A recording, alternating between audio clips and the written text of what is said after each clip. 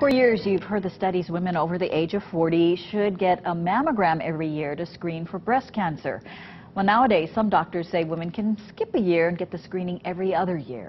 But a Pearl City woman says no matter how often you get a mammogram, all women need to do monthly self-breast exam. And as KITV4's Ann Sterling explains, that monthly exam probably saved her life. All you have to do is take a look at Jean Miyahira to see she is a wonderful mother and a pretty cool grandmother. But take a closer look. What you might not see is how beautiful this 70-something-year-old woman is on the inside. You must, after meeting her, love her as much as I do. She's just a genuine person. Genuine and unselfish. It was nearly 5 years ago when Jean discovered, through a self-breast exam, a big lump. And that was at 3 o'clock in the morning. I had no one to call. But it frightened me because I had been very careful about recognizing cancer signs.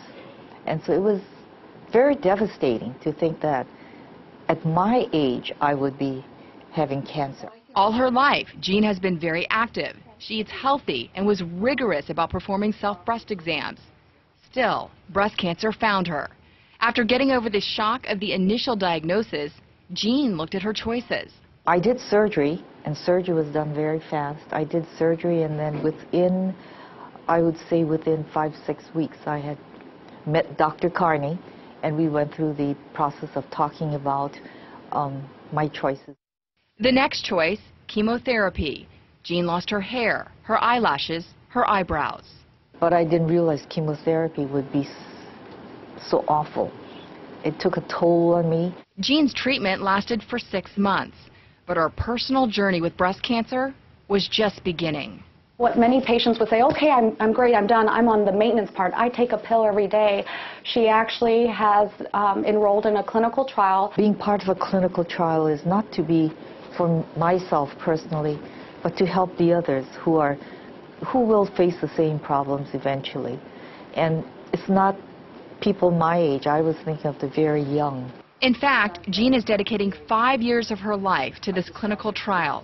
She knows this research will not affect her care, but she hopes it will help younger women diagnosed with breast cancer. And so she's on this pill for 5 years in addition to her standard of care or the study medication.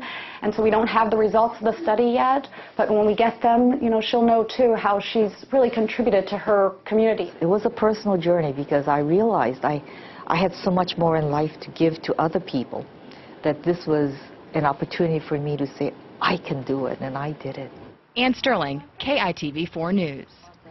The National Cancer Institute just awarded Kaiser Permanente a more than $7 million award to expand its cancer clinical trials program. Some of that money will be used right here in the islands. And don't forget, the Susan G. Komen Race for the Cure is October 19th at Kapi'olani Park. We are proud to be working with the Susan G. Komen people on this. For more information on how to sign up, just head to our website at KITV.com.